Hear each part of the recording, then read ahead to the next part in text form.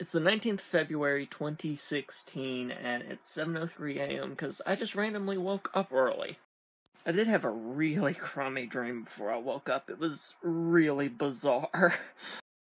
I was playing a game, and a bunch of my friends were there. It was almost like a game night situation, but it was a weird cacophony of different friends that go to it and don't. We were playing a game, and someone beat me. Bad. And instead of the nice mean, you know that joking mean that you are with your friends?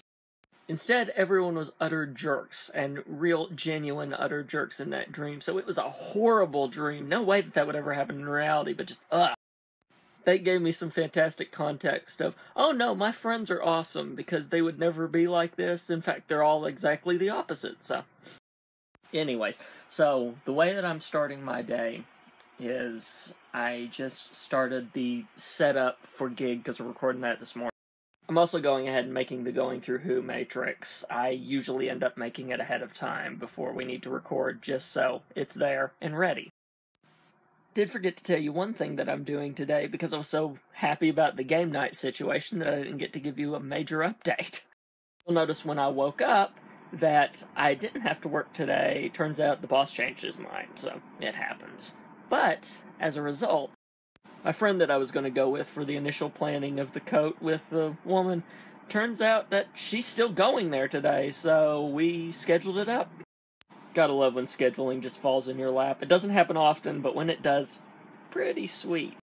One thing about this tape on my arm, like a lot of things that correct a lot of things, it's starting to get that itching, oh my lord, you're not supposed to be there feeling to it. I'm not scratching at it, though. That would be silly. I am scratching around it, because that's a nice little trick. If you can't scratch the spot, scratch near it. It tends to actually help. That's not nice. The latch in my door right here, the pin, is actually sliding out of the thing, so I gotta take a hammer or something and smack that puppy back in place later. Nice view of the mountains this morning with the sun peeking over it. That this was the God that had, or basically they were trying. Gig went pretty well. I love it when episodes go like that. It'll go up later to date reaching with that arm. So yeah. Now, because of the amount of time I have, because I'm leaving at 10, I have to eat some breakfast and get ready to head out. And with that getting ready, I'm actually taking this with me. Because I've stopped wearing it after I had the arm getting thrown at incident. She's actually going to keep that thing and use it as a template. It's going to be a main base for the new coat with some adjustments to help out. So in other words, all the stuff I like about that coat and none of the stuff I dislike about that coat. So it'll be nice. And that is more like it temperature-wise. That's what I like to see.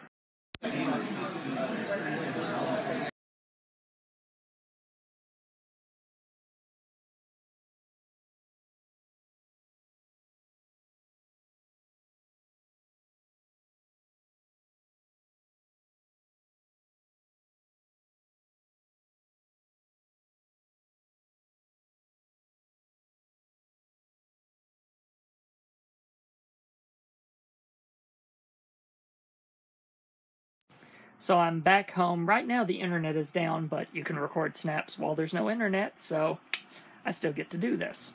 And then post it later. So we went down to Oak Ridge and went to the Continuous Threads Sewing Studio. There I got to meet Manderley, that's right, you get to know her name now, in person.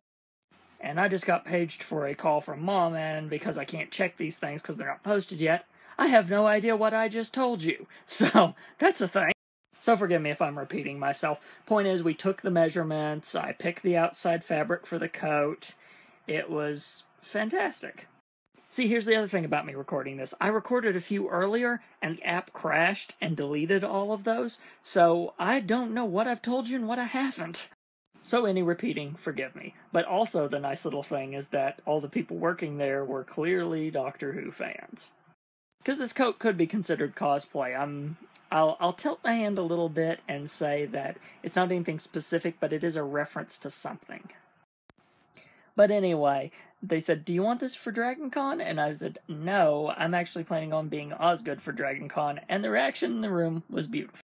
When you have fellow fans of something in a room and you all connect like that, it's fantastic. So afterwards, she ended up joining us for lunch. We hung out. We totally get along anyway, so it's awesome. And at the moment, I seriously wonder if the net's going to be up on time. We may have to actually call the internet company, because it's looking iffy. So it's now 7:23, almost time for Tech Slant, and no internet. It's probably down tonight. I just hope the guys figure out what's wrong with me. Because seriously, if there's one thing I hate, it's scheduling something and then not showing up. I hate being unreliable. It's just what I am. And yeah, I've been a teensy bit upset because the internet's down, but hopefully tomorrow it'll fix it, and you guys will still see these snaps tomorrow. Hopefully. And if not, it'll still be on the archive for later, whenever I do have internet to upload them, so that'll be a thing regardless. So, fair's fair. So yeah, I'm pretty confident the net's going to be off, at least for the rest of the night. So, doing stuff without the net. That's whenever I realized that, one, I'm glad for all the friends I have in my life, because now I can't talk to them. And two, a lot of the things I do with my spare time involve the internet. Luckily, I've still got podcasts to listen to that should at least help me through the night, but man,